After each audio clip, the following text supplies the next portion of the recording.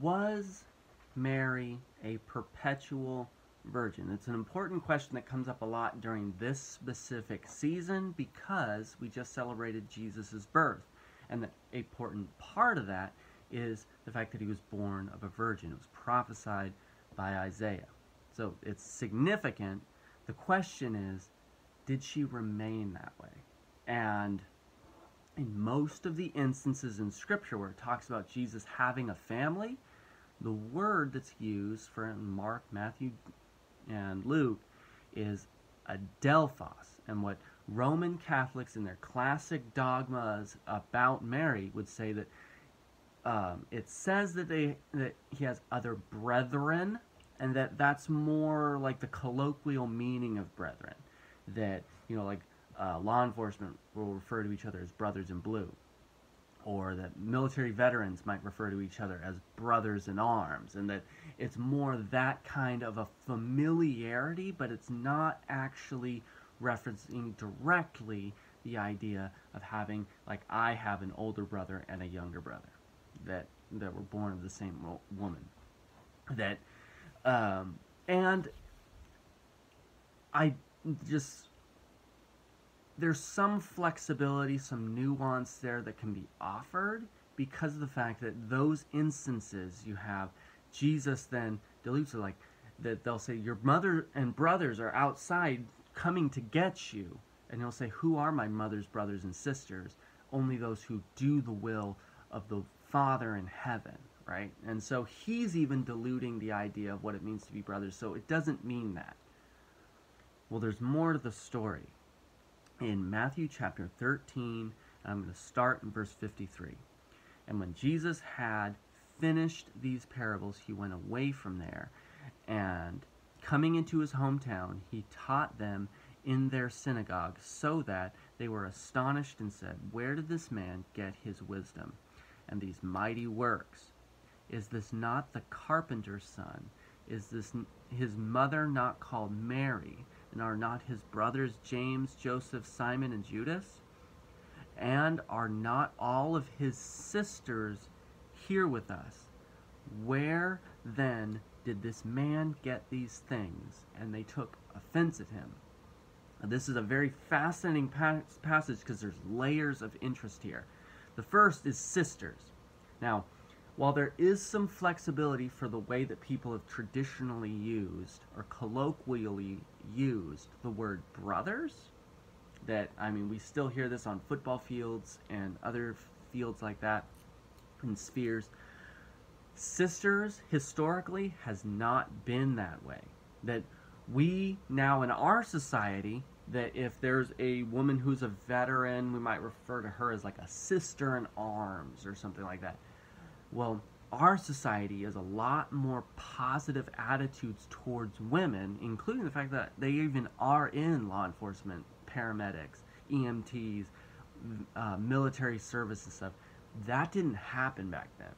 And that, in fact, they had very negative perspectives, views of women compared to what we view them, in that even a Jewish man would stand in the synagogue and he would pray out loud, thanking God that he was not born a Gentile, a woman, or a slave.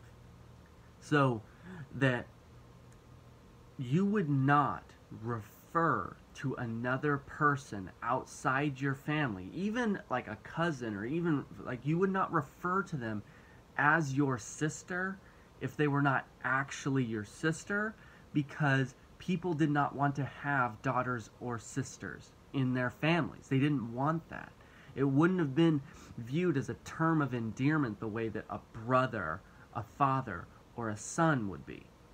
So the fact that it's referred to here as having a sister, as Jesus having sisters in his family, is strong evidence that Mary probably was not perpetually virgin. Because the same word here, adelphe, is the same word that's used, like, let's say, throughout the book of John to refer to Martha and her sister Mary, or Mary and her sister Martha. It's that same word, so it means that same thing. It's not really used outside that specific context in Scripture. So it means sisters, and that it's additional layers here that it says, where did this man get this wisdom and these mighty works? Is this not the carpenter's son? That's a euphemism, obviously, for Joseph. And is not his mother called Mary? We have a specific proper name given to his mother, but not to his father. Here in the subtext underneath that, isn't this that dupe carpenter's son and his whore wife? That's what it is saying. And we don't like using that kind of language in reference to someone that is as significant in Christian history as the mother of Jesus, but clearly that's what they're saying. And so in this passage, you don't have that same kind of desire to protect the image of Mary that the dogma of perpetual virginity would suggest. They are making a very clear claim against Mary's honor in this passage, because we know who the mother is, but we don't know who the father is. That's what they're saying. And that, so they are assigning the same matriarchy to James, Joseph, Simon, Judas, and the sisters. They're assigning the same matriarchy there to the same woman, to Mary, that they are assigning to Jesus. The text here is not making a distinction that the dogma of perpetual virginity would like it to be making. It doesn't make that. So it seems like a pretty clear insinuation at the very least, to me. And then additionally, it's important as far as apologetically, that imagine like a society that doesn't believe you, right? That has a very negative perspective about the patronage or patriarchy of Jesus to begin with, and then changing their minds. So here we have that throughout the passages where it says that his family has come to get him, literally, like to bring him home, that he was making a scene and they were trying to put a stop to it. And they were using their family authority to try and coerce him to be quiet, Jesus, we don't need to deal with this right now. He downplays it. They doubted his authority and they doubted his divinity during his ministry, which any family would. Like I said, I have brothers. They would not attest the idea of my divinity. They wouldn't agree with that. They wouldn't perpetuate the idea that I am somehow divine, that I'm a miracle worker, that I'm any of those types of things. In fact, the way siblings are, right, that if I say something, they're going to take the opposite position just out of principle, right? That's what family does.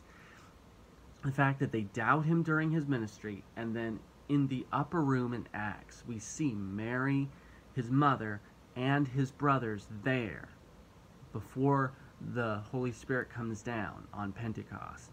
And then we also see that James and Jude wrote books of the New Testament, and that Simon, who's mentioned in this passage, becomes one of the bishops leading the Church of Jerusalem after the diaspora. So they change their mind and they go from doubting to devoted. That is really strong evidence of the authenticity, the authority, and the reliability of the scriptural claims. Because family doesn't just do that naturally. Something supernatural would have occurred in order to cause that change of their opinions. And then I think it's really important to note as well that why would they want to, as far as Roman Catholics, why would they want to perpetuate this idea that she was always a virgin?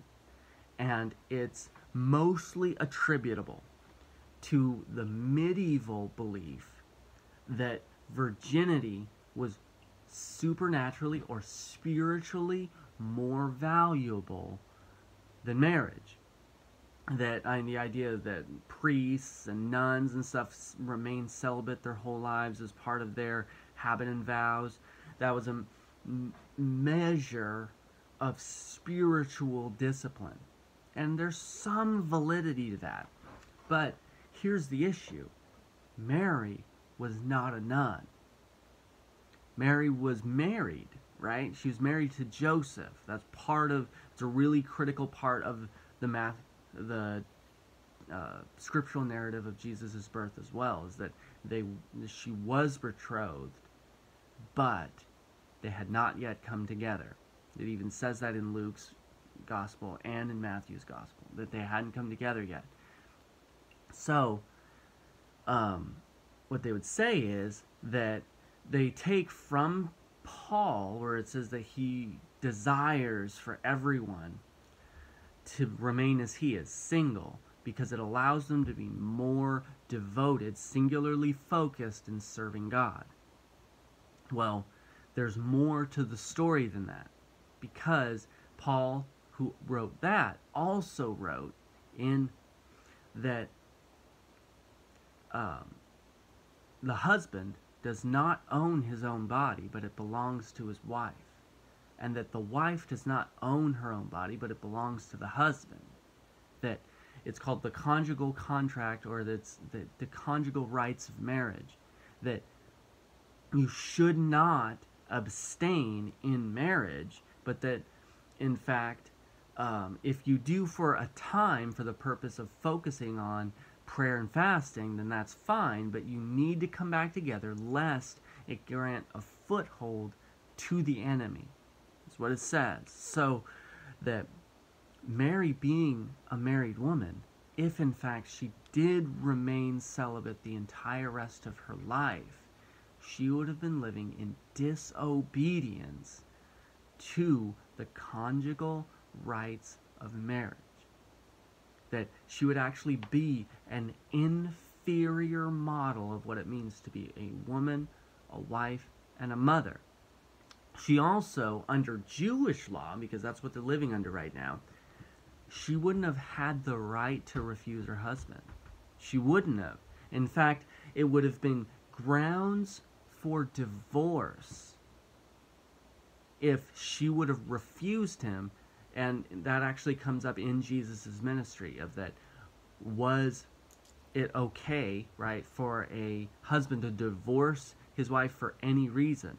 And that there was debates about that, but if a wife overcooked her husband's meal twice, not once, but 2 times, that was grounds for divorce. Like, it was very easy in those times to just put away a woman. In fact, Joseph even considered it, remember, when he thought that she had been unfaithful to him.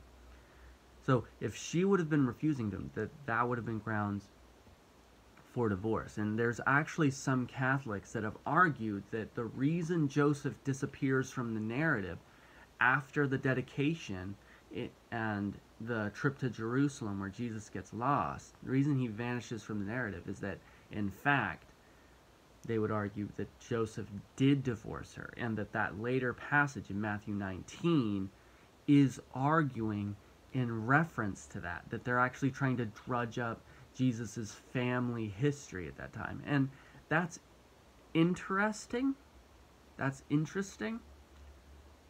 But that's an argument from silence. They don't actually have the evidence necessary to argue that. We don't know why Joseph disappears, if it's a death or what. We don't know. But